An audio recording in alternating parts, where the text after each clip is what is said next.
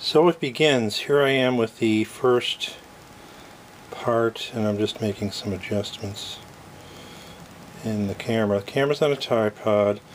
First beginning of the construction of the K2. This is the control board. I have inventoried the whole radio, not missing any parts. I did say that I was going to get a camera to hook to my computer so I can see what I'm doing on screen on the computer screen. I haven't done it yet because I belong to a number of email reflectors on the internet, and there is a rumor, which we hope is just a vicious rumor.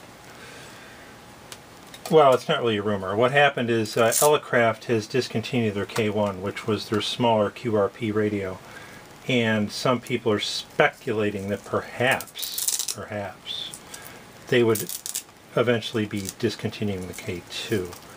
I don't know how many of them they sell. This is my ground strap, by the way, because there's transistors and ICs in here that I don't want to get static electricity on.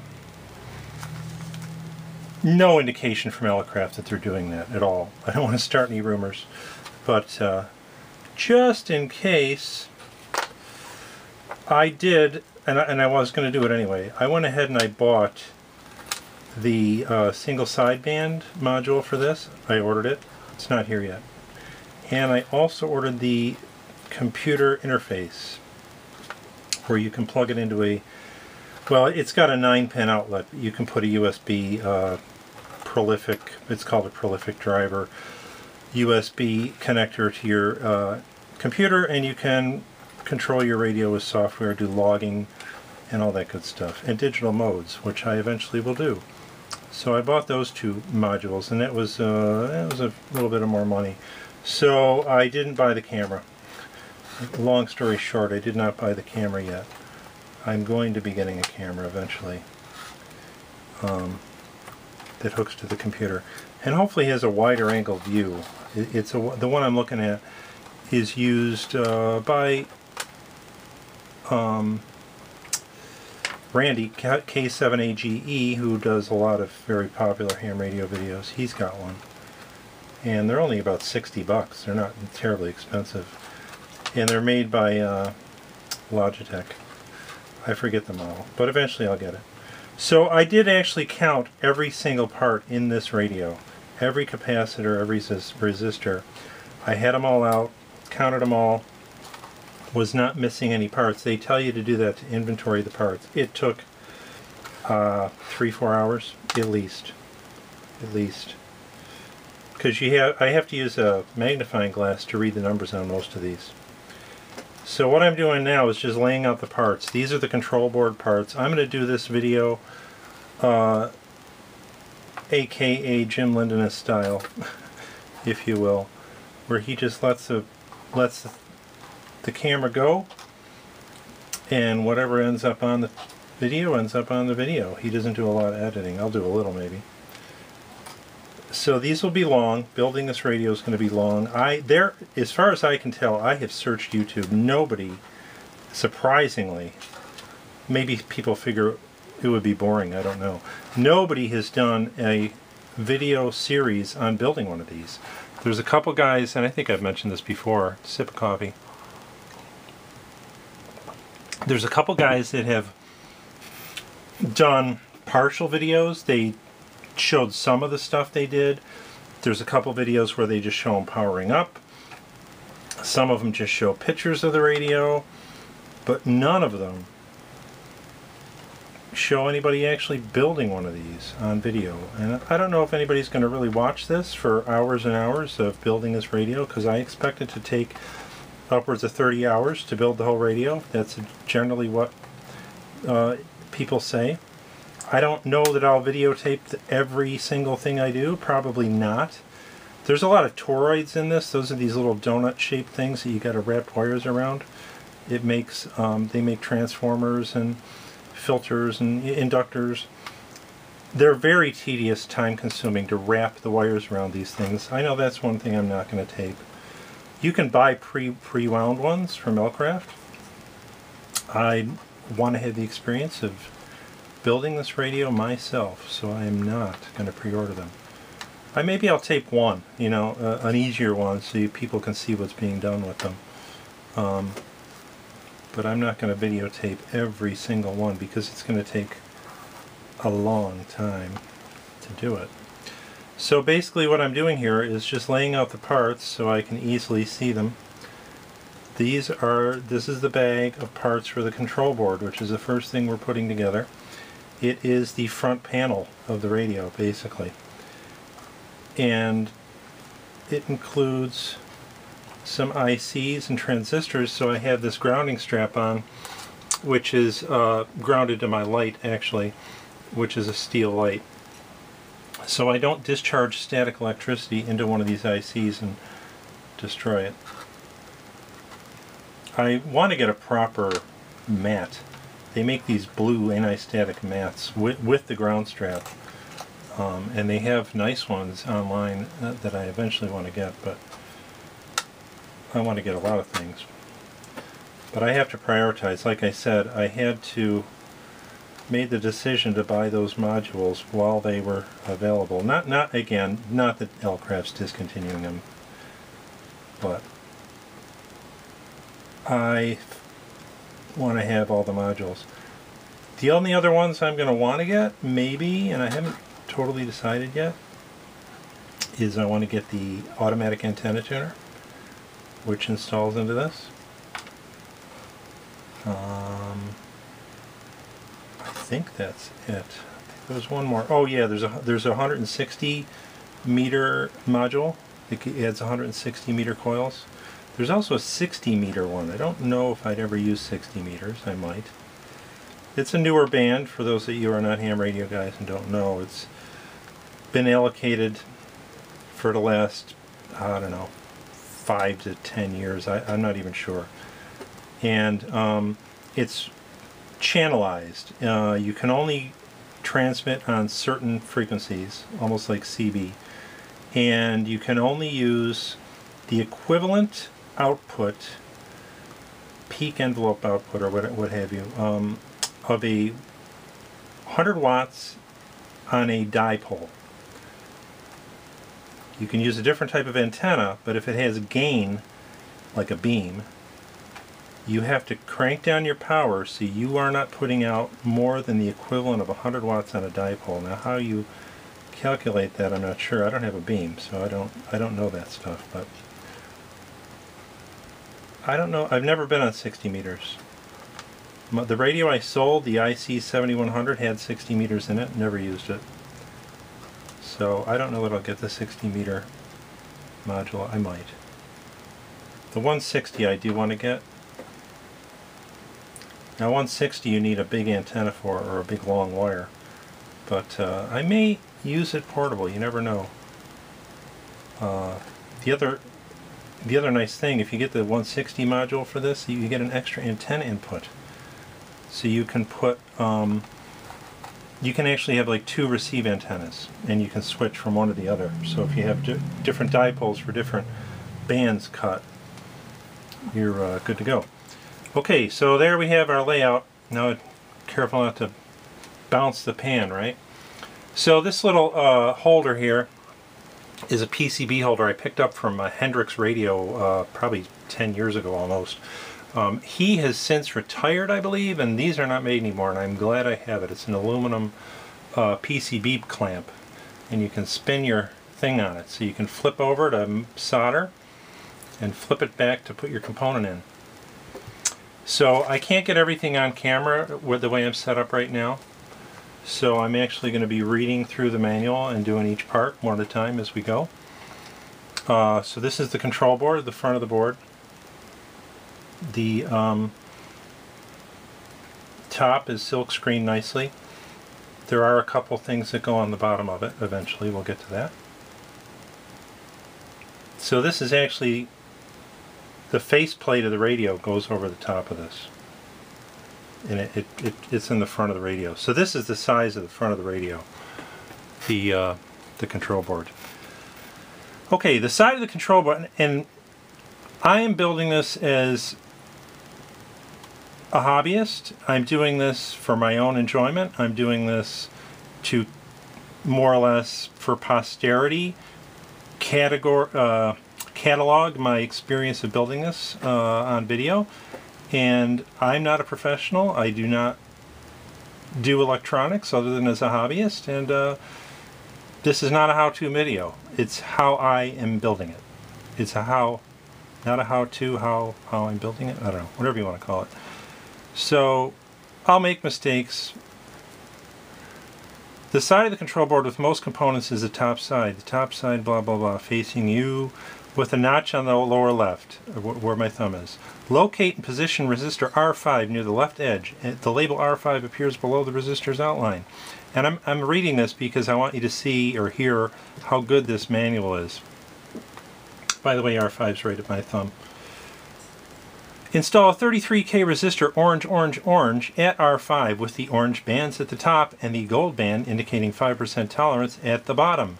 Make sure it is seated flush with the board, then bend the leads to the bottom to hold it in place. Do not solder this resistor until the remaining fixed resistors have been installed in the next step.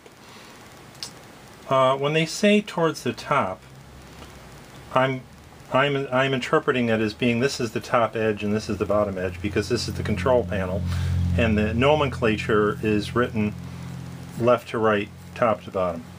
So that's, and building that way makes no difference with a resistor. A resistor can go either way. They're not directional in any way, shape, or form. It's simply a matter of convention that you have your tolerance stripes all facing in the same direction, so that if somebody comes in later on and looks at this board, it's neat and they can find these resistors and read them easily for what colors they are. And I am using a magnifying glass. These are really tiny quarter-watt resistors. I wear glasses, do not have the best vision at 50 years of age, and need a magnifying glass. I have a Bosch & Lomb 10X loop too that was my grandfather's. He worked for Bosch & Lomb. This is cool. It's a Bosch & Lomb of Optical Company, Rochester, New York, USA. 10X, and this is a really nice loop. It's a glass loop from probably the 60s. He died in 69. He died when I was 2.5. My mother said he was my favorite, and I was his favorite, and I was with him all the time, but I unfortunately do not remember him. I only have pictures of him. So it was fun trying to inventory these. They mount these in strips according to the way they are installed in the manual. I mean, and I'm illustrating this because this is what makes the Elecraft such a great company and their kit's so good, and this is what made Heathkit good. Their instruction manual is extremely clear step by step, and I'm pointing this out because a lot of people hesitate to build a radio like this because they say, well, it's too complicated, I've never done anything that complex, I'm afraid to do it. They make it easy. Not that you couldn't make a mistake, but they make it easy. And the manual and the way they do these parts is extremely helpful. So my first resistor is to the left, and it's the orange, orange, gray, orange, orange, gold. The gold is my tolerance. They're 3 orange, which is a 33K resistor. Another thing you can do, which I could do, but I don't have it out, is I have sometimes gotten my multimeter out and popped them on these resistors just to make sure I have the right resistor. If the colors are hard to read, that can be helpful. So I'm going to use my little flat nose to bend my leads down. I think it said gold to the bottom. Gold band at the bottom. Yes, it did. So yeah, I know this isn't very exciting, but putting resistors in is not difficult. Through-hole parts are, that's what makes this buildable. It's not surface mount. There are a couple parts that became obsolete over the years. This radio first came out in 2000. This is one of them. This is a little surface mount IC chip on a miniature PCB board with holes in it, and you actually put little wires in there on the 8 holes, because originally this had an 8-pin IC, and they're no longer available. So they had to go to this surface mount thing to replace it. And there's a couple of these in this radio. I don't see where this goes off the top of my head, but I believe it goes on this board somewhere. Anyway, I'm not doing that step. Moving on. Install the remaining fixed resistors, which are listed below left to right on the PC board order. The resistors should all be oriented with their first significant digit band toward the left or the top. That means the gold tolerance band at the bottom. This will make the color codes easier to read if you need to recheck values after installation. Check 1% resistors with an ohm meter. Because the reason they tell you that, and it's like I just mentioned, the colors are hard to read. The 1% ones have 5 colors, and they're blue, and they're very hard to see the colors on. And they're the blue ones, if you can see those at all. When multiple items appear on one line in a component list, such as the one below, complete all the items on one line before moving to the next, as indicated by the small arrow. In other words, install R5 first, then R2, then go to the second line. So you're basically, and you can't see this, you're reading left to right, top to bottom.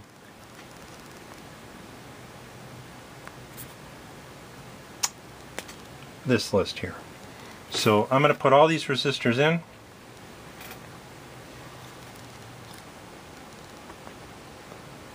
I don't think they are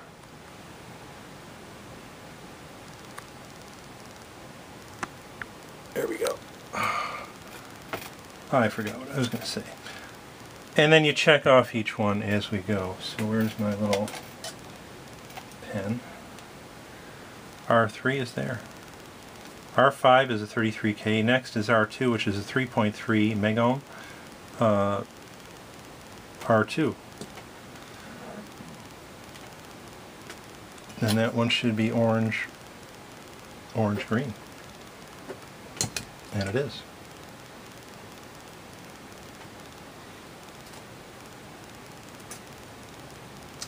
Oh, I was listening to 20 meters before I turned the camera on the SP600, and it's a contest weekend.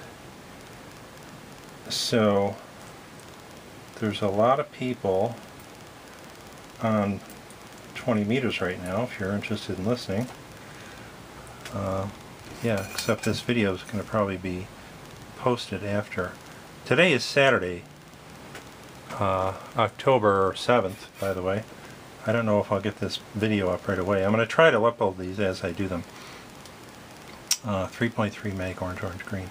So I'm going to do this first group of 5 and then flip them and solder them. Actually, well, it depends on where R3 is. R3 is next.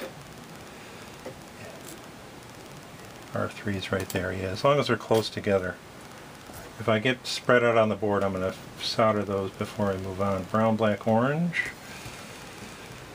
Brown, black, orange is R3, that's a 10K.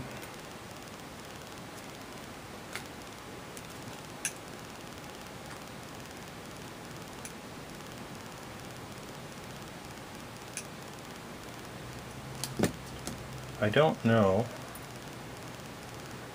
Gold at the bottom. That anybody's going to actually want to sit and watch me solder in resistors.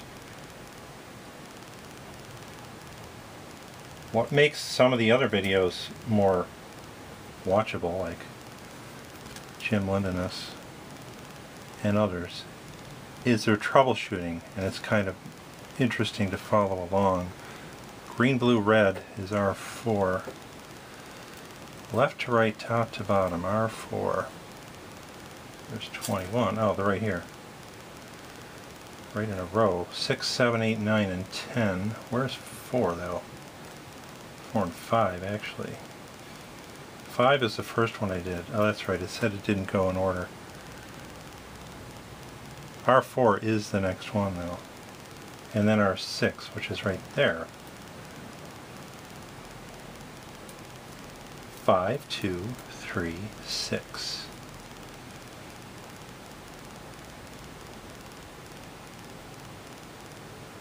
16, 17.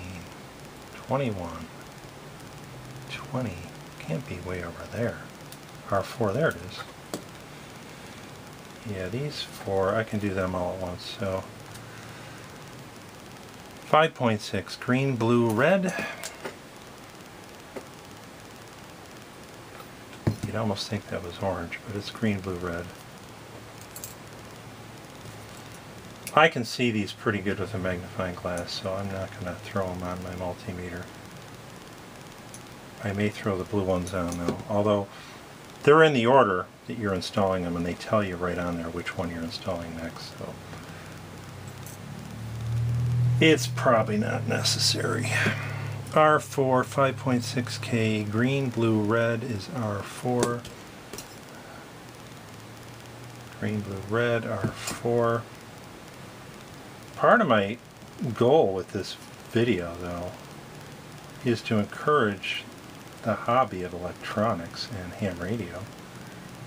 And just by posting these, R6, brown, black, brown, I'm hoping, even though it might be boring to sit and watch the whole thing, and you can certainly fast forward all this, to further the idea in people's minds that this is not as hard as it looks. Brown, black, brown, double check, triple check, brown, black, brown. That is R6. R6 is right there, okay. Oh, I didn't turn the soldering iron on. That's on. That'll just take a minute to heat up, but now you get to see how nice this my little board holder works. What I do is simply loosen this and rotate. Now these have to be kept from falling out, so you simply bend the leads out so they don't fall through when you flip it. And there you go, Bob your uncle.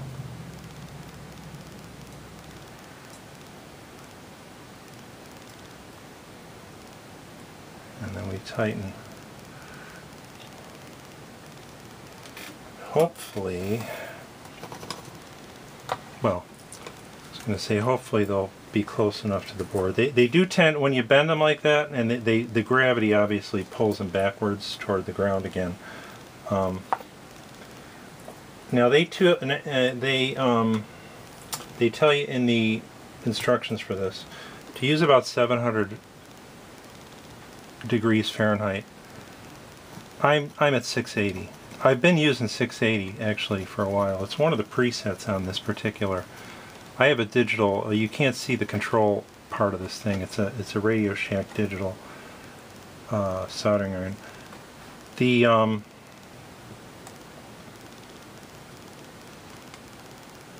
I have found this to be a good temperature, 680, for working on just general stuff like big radios. I probably shouldn't be doing this with these parts here.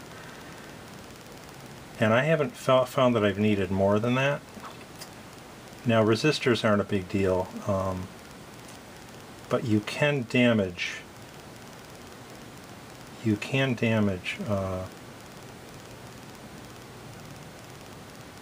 some parts with too much heat. You have to be careful. Generally, like IC chips, transistors, some capacitors, depends on what kind they are. I think ceramics are pretty okay to have a fair amount of heat on. Some of the, is it polyethylene? I can't think of the one. There's one in particular that I've used, and they're generally a low value in the picofarad range. They're not mica either. And they tell you on those not to use too much heat. In the data sheet. Can't remember what they are. Anyway, 680's working just fine. I have a very thin pointy tip on this. conical tip. When I'm working on tube stuff, I'm using a chisel tip, because you're working on these big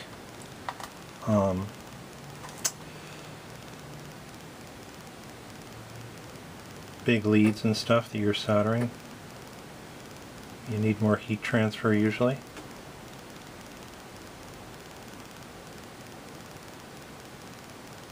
My solder is Kester 6040 with real lead. I don't like the fake lead ones. They make solder now that's lead free, and I'm not crazy about it. And actually, Elecraft tells you, recommends, I should say, this particular solder. This is also very thin, so I don't get too much going on here. This is a, what is it, 0.02 of an inch, which is like 0.05 of a millimeter or something like that. I forget exactly. But it's a very thin solder. Actually, let me read it to you. It's, where is it? 0.5 millimeter. Yep. I knew it said millimeter somewhere. That translates to like 0.02 of an inch when you purchase it. When you Elecraft tells you 0.02 on their soldering tips on their website. And I'm just checking behind these just to make sure I'm fairly close to the board, not hanging down too low. These two, well, I guess they're alright.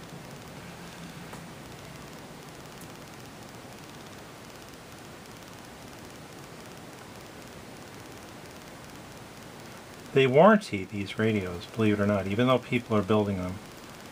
They do give you a 1-year warranty and free replacement of any parts that are missing. And I have heard from people that have built them and contacted them, mainly on email lists, that they will give you, if you damage a part, they'll give you a new one for free.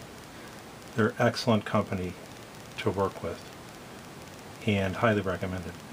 And the other thing is, if you have a problem with your radio, you know, they have great technical assistance. You can call them, you can email them directly to their support, and you'll get answers right away from them. However, if it's something that they cannot assist you in troubleshooting over the phone or by email, talk you through more or less, one of the engineers, they will let you return a radio to them. And I think you probably pay shipping. I don't know that they pay shipping, but they will troubleshoot and repair it for free. As long as, and I'm coming full circle to the fact that that's why they tell you to use this solder, because I guess some people have used really lousy solder on these in the past, and they've had, you know, obvious issues with the build not working out and the radio not working right. And it came down to bad soldering and bad connections, and sometimes from the use of plumber's solder. They actually, the one, and I don't doubt it happens, within the book it tells you, you know, make sure it's, you know, rosin free. This has flux in it, but the plumber's solder, I forget what it's, I don't know if it's rosin or what the heck. It's got acid in it. It's acid free.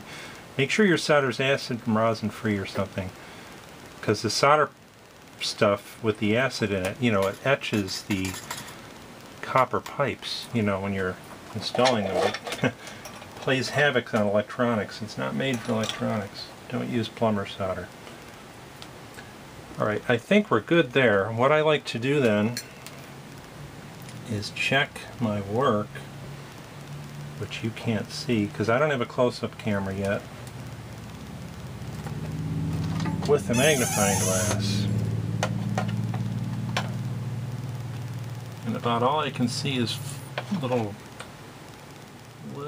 divots. Welcome back. Set up the multimeter.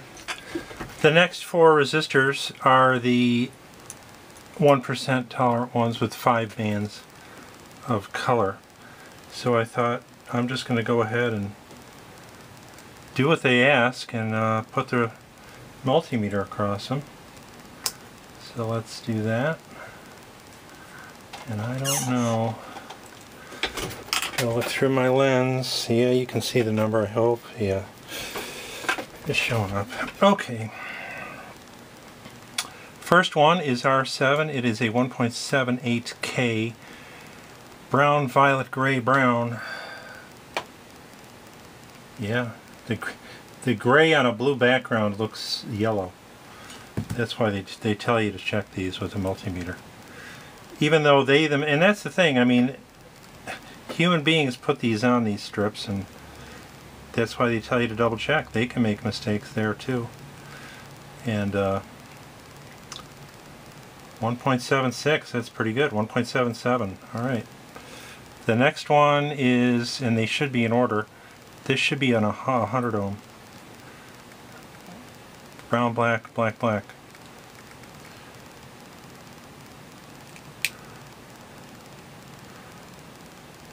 $101, very good. The next should be 806K.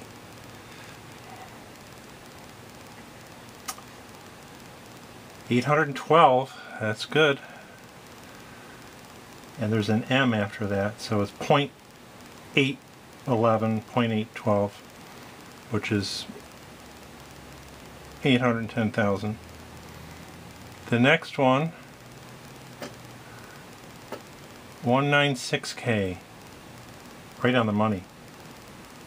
So those are the next 3. They are in the right order on this strip as packaged by Elecraft. And we can go ahead and place them. I moved my part box, as you can see.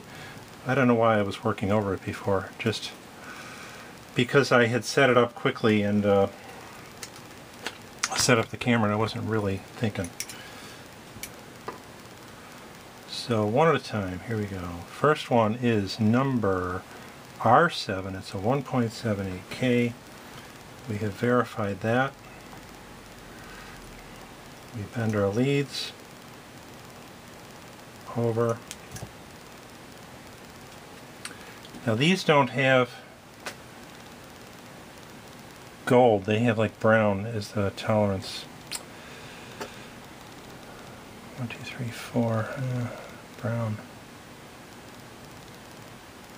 Yeah, I don't know if it's supposed to be brown, but the tolerance thing is it looks like brown. It's probably gold, or I don't know what 1% would be. Gold is 5%. R7, and these are right in a row. R7, R8 is our 100. And you can, I mean, these are thin leads. You can bend these by hand very easily. But if you want a nice right angle, you should use a pair of duckbill. You can also bend these on the edge of a credit card. I've done that. Works quite well. So how I'm putting these is I'm in keeping with the convention of the tolerance at the top. Brown, black, black, black. I am putting the way we're reading them from the bottom to the top. And whatever that tolerance color is. Yeah, I had that one upside down. The one before it.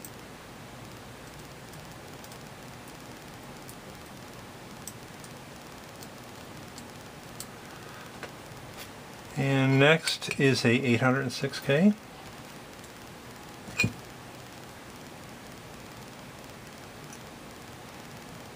To me, to be able to put a radio this sophisticated, I guess I could say, is a modern, really good, and these things are known for being very good receivers. Alright, I'm going to stop talking a minute. 806K, gray, black, blue, orange. Gray, black, blue, orange, and yeah, the tolerance ring I guess is brown. They look brown. I don't know what it's supposed to be. But it amazes me that anybody can build this, you know, and I really believe that. If you have just a general understanding of radio, I mean, and you can just circuit these in and solder them without even understanding how the radio works. There is information in the back of this manual that at some point I will be showing that gives you the block diagram and how it works. Brown, white, blue, orange. And I plan on, and I already have, I've already looked at that in detail, and it has all the schematics, all that stuff. I plan on trying to understand how this radio works as I'm building it. I'm always trying to learn more about electronics, and just this is more mechanical than electrical. It's not having to understand what you're doing. If you can follow the instructions, you can solder these in. But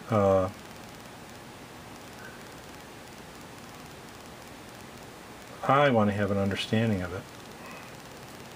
I listened to a podcast called Solder Smoke, and if you're unfamiliar with it, it's on the internet. You can search Solder Smoke podcast. You will find it.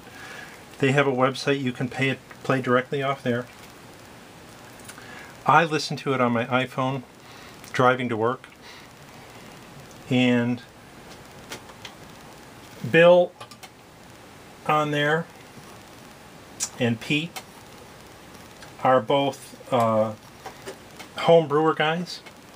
They build their own radios and they promote home brewing and building your own radios. And I would recommend it because Pete himself, Bill's just a very knowledgeable ham. I don't think he's an electrical engineer from what I understand. I'm not sure what he does for a living, but Pete is an electrical engineer. Extremely knowledgeable. Not that Bill is any schlep, because he's not. He's knows a lot more than I do. But Bill kind of defers to Pete sometimes in the technical department. Pete gives him suggestions on how to do things sometimes. But they build their own radios, and you know, they also do kits. They promote the BitX40. The BitX40 is a radio designed and built by a gentleman named Farhan. That's his last name. Everybody just calls him Farhan. His first name is it starts with an A. I don't want to mess it up. His last name is Farhan, and he designed and put these kits together. And it's kind of a cottage industry in India. He lives in a poor country. India's, you know, although they're getting much more progressive than they were years ago, but they're still generally a poor country. And he employs women to help supplement their income by putting these kits together and selling them to ham radio guys all over the world. And they've become quite popular because they're only $59. $59. They're shipped from India. I forget, the shipping is not much. You can get it shipped over here fairly cheap. I have one. I haven't built it yet. I haven't talked about it. I'm bringing this up because Farhan, Bill on Solder Smoke podcast, is a big fan of him, because Farhan is a guy that is a home brewer. He builds his own stuff and builds his own test equipment, all kinds of stuff. But if you want to learn about electronics, that's a good resource. It's a good podcast. They're fun to listen to. Also, they make it fun and interesting, more interesting than me. And they do it about once a month there's about 190 some, they're almost up to 200 now, I think. They might even be to 200 episodes. And I'm actually working my way backwards through them. I started at the end with the 190 something when I only started listening to it about 2 months ago. And I'm working back through them. You can download them all in the podcast app that's on an iPhone. They're all in there. Just search Solder Smoke. And I'm working my way through every episode. And I'm learning a ton, and it's gotten me interested in home brewing and building radios, and where you actually design and build a radio on a breadboard. Going beyond just building a kit like this that somebody else has designed.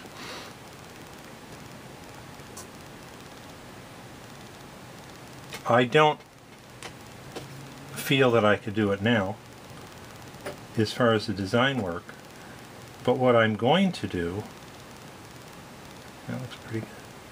Those are at a good level. I bent the leads more on the back so they wouldn't fall through, and we're looking good.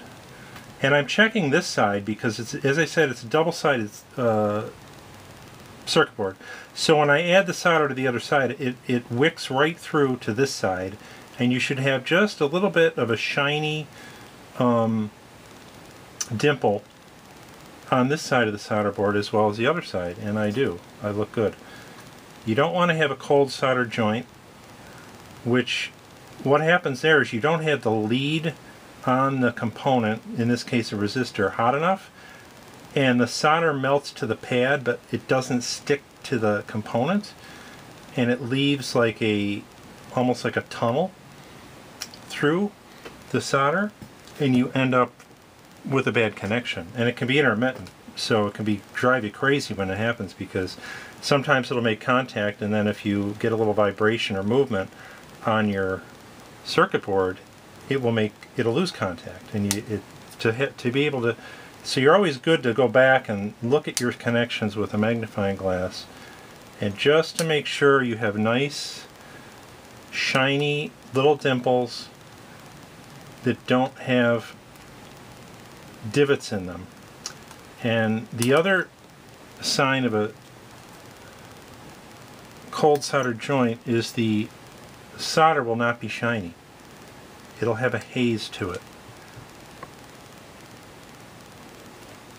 It becomes shinier when it's properly heated to the right temperature, and it adheres to the metal. So there we go. We have our first two groups of resistors. I will now check those off. And I want to show a book real quick, because this was on the Solder Smoke web podcast. They had Farhan visit Bill's. He came over to the United States and he visited a lot of people, and he visited Bill, the guy from Solder Smoke. And I listened to Farhan on a couple other podcasts where people interviewed him. And both Farhan and Bill and Pete all recommend this book. And I would highly recommend this book too. You can get this directly from the ARRL. If you search for this book on Amazon, it's very overpriced. Don't buy it. 50 bucks. It's a reprint directly from the ARRL.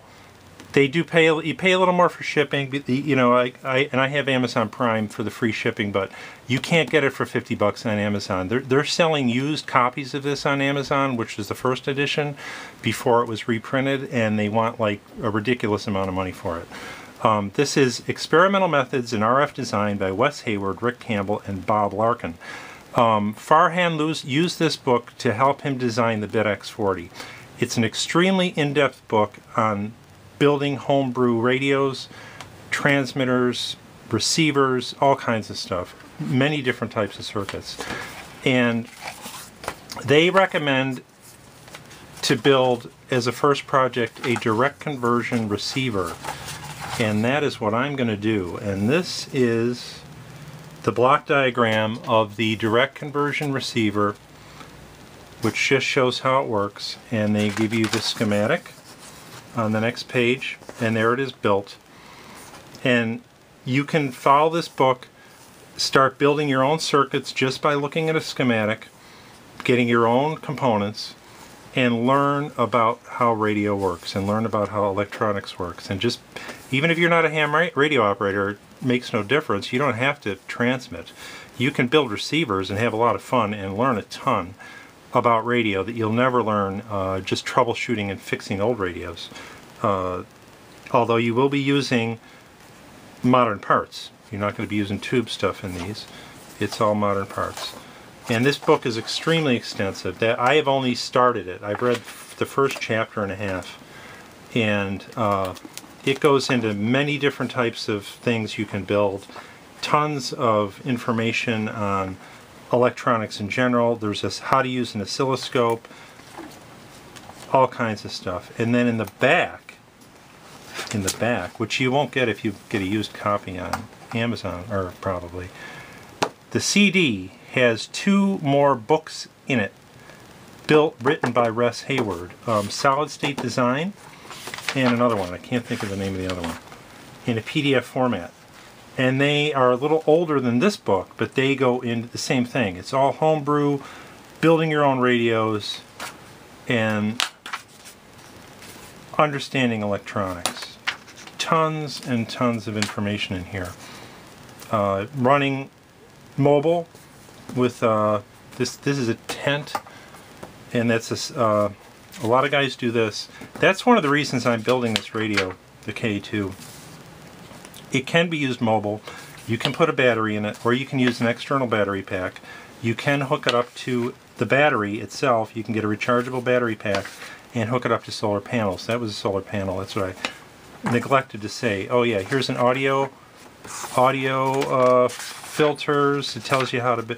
It takes you through each section of the radio. How to build an audio output filter. How to build a passband filter. How to build an amplifier. All the different components of a radio are in each chapter. And excellent book.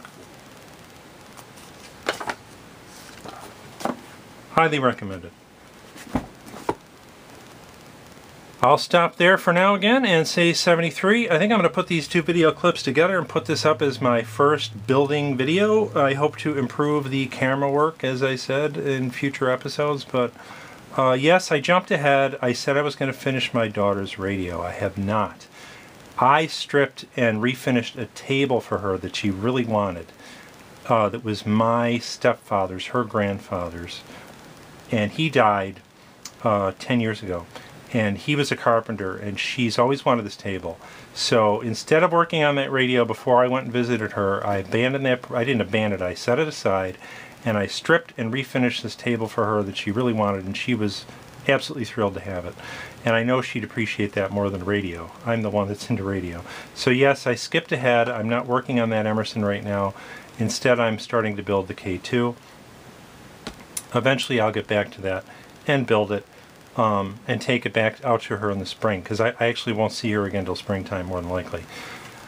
But I will talk to her, but I won't get out to see her. So 73, this is Tom with our first installment of the K2 build. Thanks for watching.